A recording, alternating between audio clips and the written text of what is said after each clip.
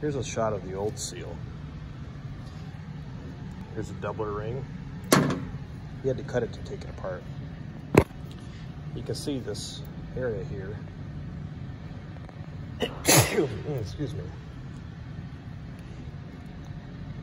Has a lip that presses down on the crankshaft so it doesn't let the oil come past it. There's oil pressure on my thumb side. It pushes this apart and pushes against the crankshaft.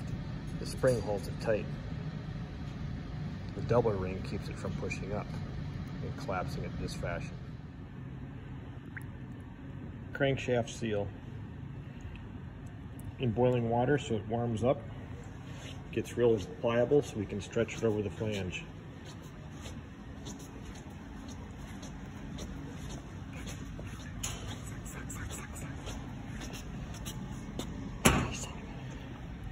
Here's the flange, much bigger than the seal.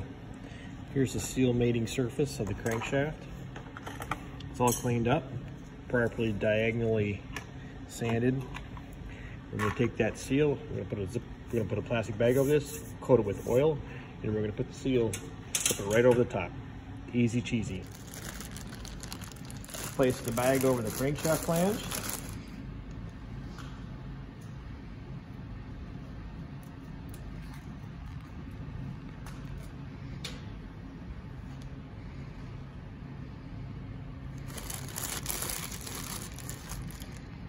Smear it with oil.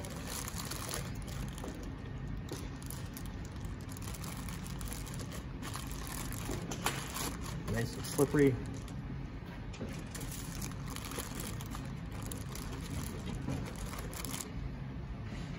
Grab our preheated seal.